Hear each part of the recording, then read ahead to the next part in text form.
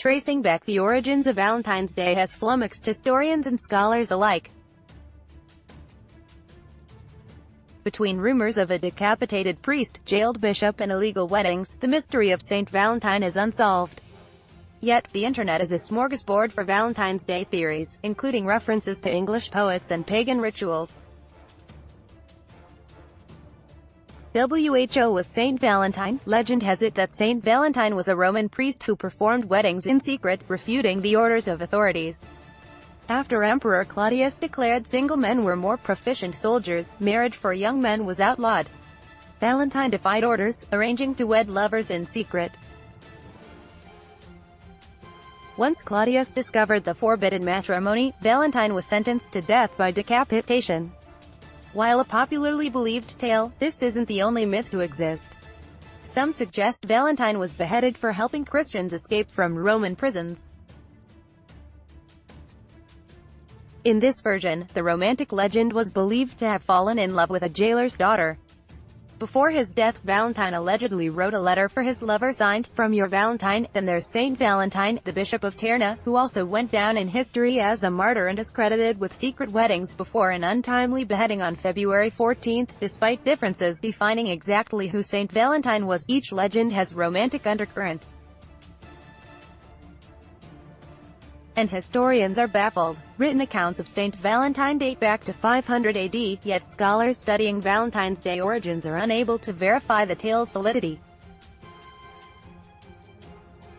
Bruce Forbes, a professor of religious studies, says the varying legends of St. Valentine bear so much resemblance to one another the tales may depict the same man whose legend has mutated over the centuries.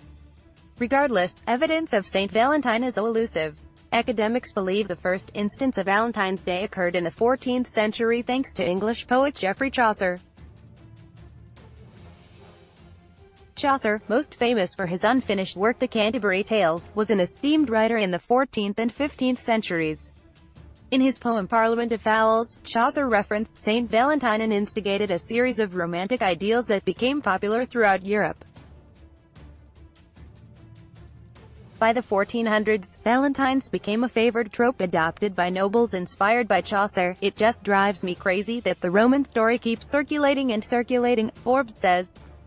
"The bottom line for me is until Chaucer we have no evidence of people doing something special and romantic on February 14th. However, Valentine's Day also shares ties to Lupercalia, an ancient Roman festival held on February 15th. What is Lupercalia? Well, Valentine's Day is a holiday for the Romantics. Lupercalia was traditionally a bloody festival filled with violence and animal sacrifices in attempts to ward off evil spirits and infertility.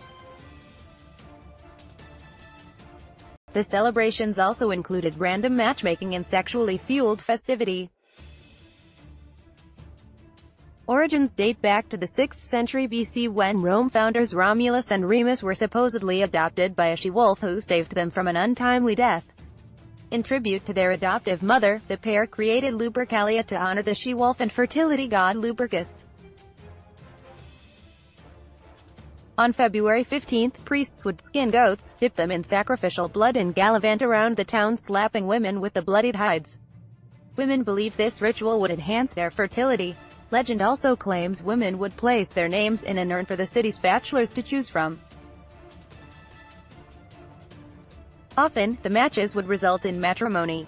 By the end of the 5th century, Lupercalia was outlawed for being unchristian. Instead, Pope Gelasius dedicated the day before, February 14th, to St. Valentine, a day that years later would be associated with love and romance. Intentionally or not, 21st century Valentine's Day shares some of Lupercalia's symbols. The crimson for bloodshed now represents passion and romance. Whether stemming from a hopeless romantic Roman priest or bloodthirsty pagan ritual, Valentine's Day is celebrated by millions around the globe dedicated to love.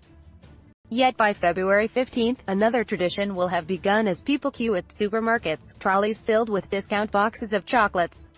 Continue the conversation.